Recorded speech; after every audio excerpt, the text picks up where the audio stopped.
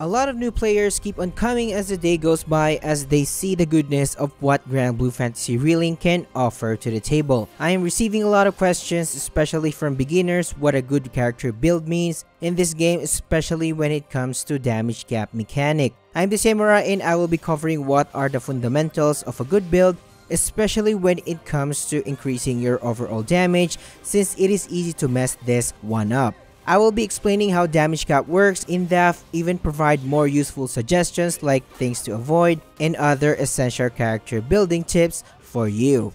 Now starting off with the damage cap mechanics. There are a lot of scenarios in this game or mindsets that makes you think you are helping yourself to get stronger, but the reality is you are handicapping or even not knowingly making your character build bad. As a beginner, it is easy to fall into this trap and I experienced this in the past, so hopefully this video will save you the hassle. First things first, we need to understand how damage cap works or know its mechanics, since this is going to be your #1 priority if you want to increase your overall damage, especially when you reach endgame. So as the name implies, damage cap determines the highest damage amount or ceiling that you can deal to your targets. So the higher your damage cap traits level, the more damage your character can output.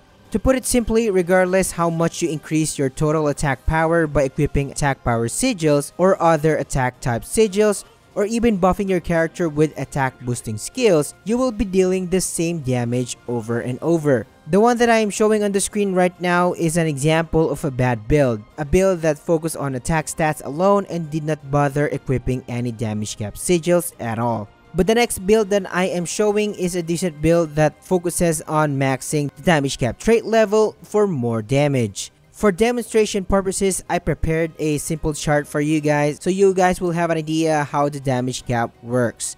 Take the whole gauge on the screen as your total damage limiter. Notice that the red gauge is already at cap or it already reached the ceiling. To have more room or increase your damage ceiling, this is where you need to equip damage cap sigils. For instance, I have equipped more damage cap sigils and notice that the gauge or limiter is now longer and has room for more possible damage. In this case, you can now equip more attack boosting sigils such as the tyranny sigils or stamina sigils on the other hand, which increases your attack in general. By equipping more attack boosting sigils, notice that the red gauge went close to the ceiling. And that's about it, and I hope it gives a clear picture of how damage cap works. And now let's move on to more useful tips. Now that we have understood how damage cap works, it is clear that you should prioritize it more than anything else, especially if you want to deal more damage. If you do have a limited sigil slots, you will know what to prioritize. Fastest way to get damage cap sigils. Of course, you will want to know where to get the most important sigil in the game. And there are a lot of ways to get damage cap sigils, and the fastest way is transmuting sigils in level 3 transmutations or transmarvels, or from curio appraisals.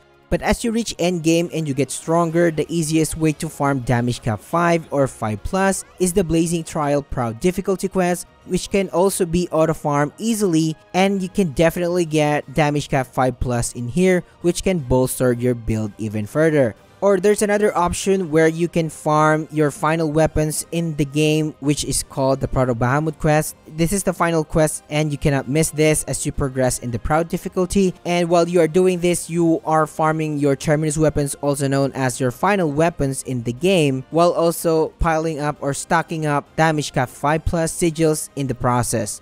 On to the next step, and this is skill SBA normal attack damage caps. Your offensive skills, SBAs, and normal attacks have their respective caps, meaning you can be capping on your normal attacks but not in terms of your offensive skills. So if you want to reach your skill damage cap, you can equip skilled assault sigils for instance. The next tip that I have here is overmastery recommendations. This tip is correlated to the previous tip, which is about overmastery.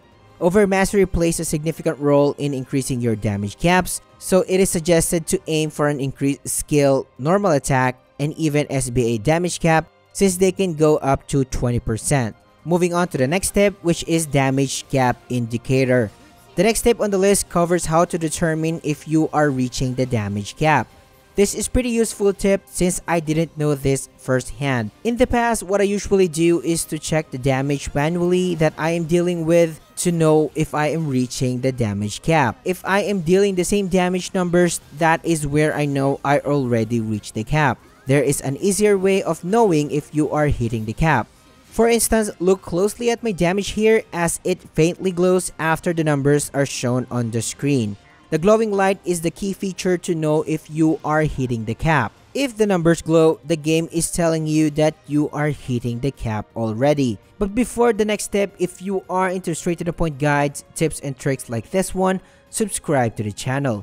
Hit the like button and it will tremendously help me a lot. Consider joining the Empire today and your support is greatly appreciated. Now on to the next step, which is replacing damage buff skills. So we have determined that damage cap is a thing in this game, so when you reach late game and you are constantly hitting the damage cap without any kind of attack buff from skills, it is wise to just replace them with another skills that can actually help you in combat. Like for example, instead of the attack buff, you can use another offensive skill. Of course, this only applies to skills that only adds attack buff in the process, and since other skills adds more different types of buffs like Rakam's Wild Gun Smoke, which allows him to have unlimited hit gauge, the user can still equip this skill and ignore the attack buff. The next tip is aiming for the right sigils aside from damage cap in the long run. There are a lot of sigils available in the game, however the following sigils are the best overall to focus on increasing your overall damage, and you will never be wrong chasing these. All of the sigils that I will be mentioning will be briefly explained as I made a dedicated video for them, and let's start with Curio exclusive sigils first. Supplementary Damage Sigil. Supplementary damage trait, as the name implies, adds a possible bonus attack on top of your regular attacks.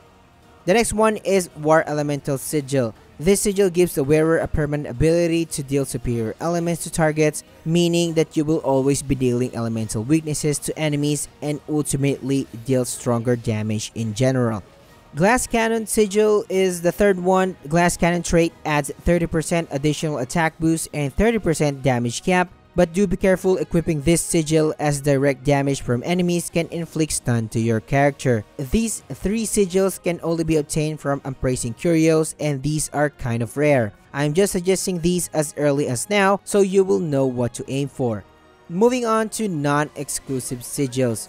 For non-exclusive sigils, the two most used currently when increasing damage are Stamina Sigils, which increases attack depending on how high the user's HP is, and Tyranny Sigils, which lower HP by 20% in exchange for more attack. Of course, these are just examples of the good sigils to aim for, and there are tons of other selections in the game. Now, if you want to know how to get Curios fast and get the stronger sigils in general, or you want to know more about how these sigils works, click the video here and I will see you in the next one.